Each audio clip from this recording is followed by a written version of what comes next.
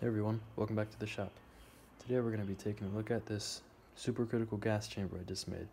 Let me take it apart for you and we'll see how it works.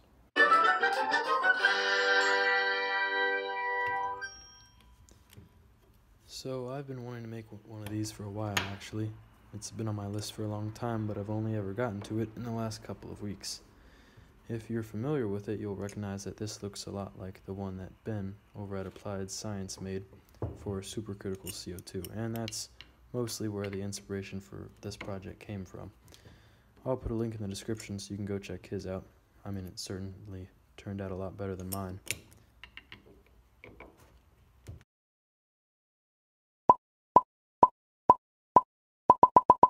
So here's everything that makes up the chamber. The side walls are just 1/4 inch acrylic discs that I have drilled to clearance these 1/4-20 bolts, which I used to hold the whole thing together. These then obviously get butted up against these little 1-inch Buna N O-rings, and that all gets compressed against the body here. The body is 6061 aluminum, 2 inches OD, about 0.9 inches ID, and I've machined a little groove for the O-rings and 6 holes that allow it to be held together with these bolts. The filling apparatus on top was a bit of a custom job. I've made these this piece here was a custom fitting I made out of some brass rod and then a little 1/8 NPT nipple that then couples to this needle valve, and this whole apparatus can be used to both release the chamber and fill the chamber. I fill it using this butane for lighters and stuff. So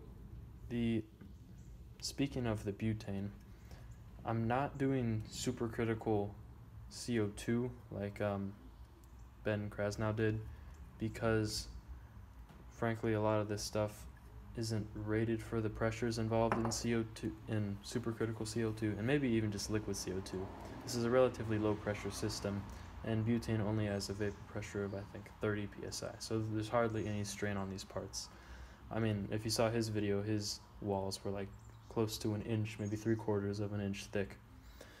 These things could probably stand up to some pressure. 1/4 inch acrylic, I'd say probably 100, 200 psi, but again, we're using butane, which is 30 psi, just for testing. That's the other reason we can't go with higher pressure gases, is because this groove I've cut here. So the O-rings do seat in here pretty nice, but this isn't a proper dovetailed O-ring groove.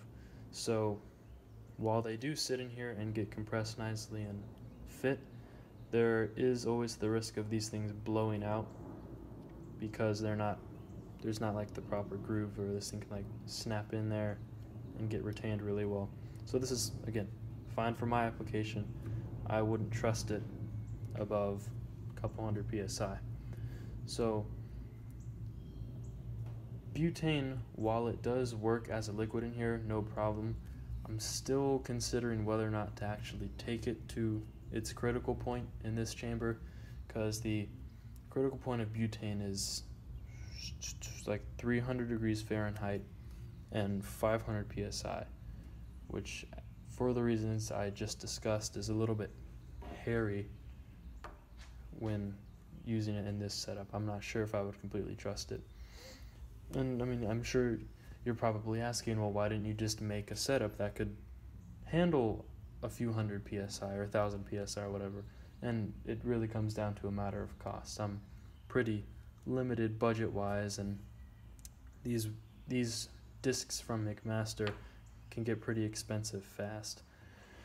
And really, just like all the fittings up here, I didn't want to have to spend a ton of money on them.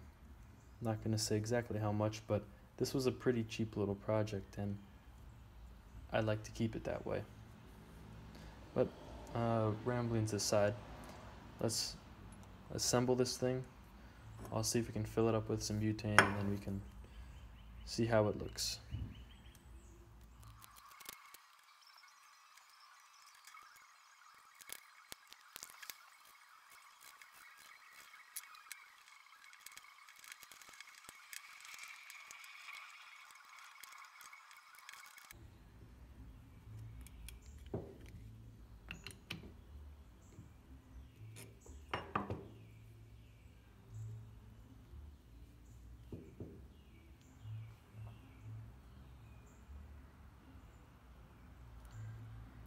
Okay, so now we've got it all assembled here. As you can see, the O-rings are on the verge of pushing out of their grooves a bit, which is, I don't want to get the pressures too high. But it's all together now, and I think now we'll try and fill it up. Now this is a little bit finicky currently, but it more or less comes down to getting the butane and just putting this in this tube and trying to fill it. I might just have to do this off camera because it's really a pain. It's hard because the chamber has to be basically pressurized by the butane while it's being filled, or else obviously it'll just boil as it goes down this tube when it gets in the chamber, because boiling point of butane's 30 degrees, so it flashes off really rapidly. So you really gotta like squeeze this part and turn the can upside down and hold. Yeah, I'm gonna do this off camera. Alright, there we go.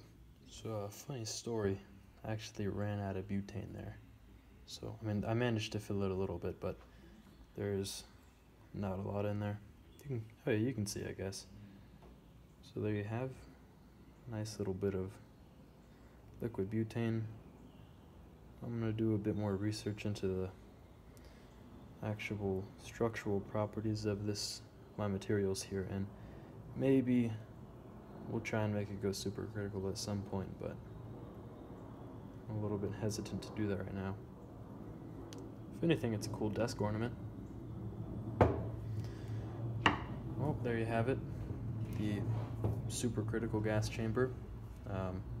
More just low pressure liquid gas chamber, I guess, is a more appropriate name for it. But yeah, thanks for watching, and I'll see you next time.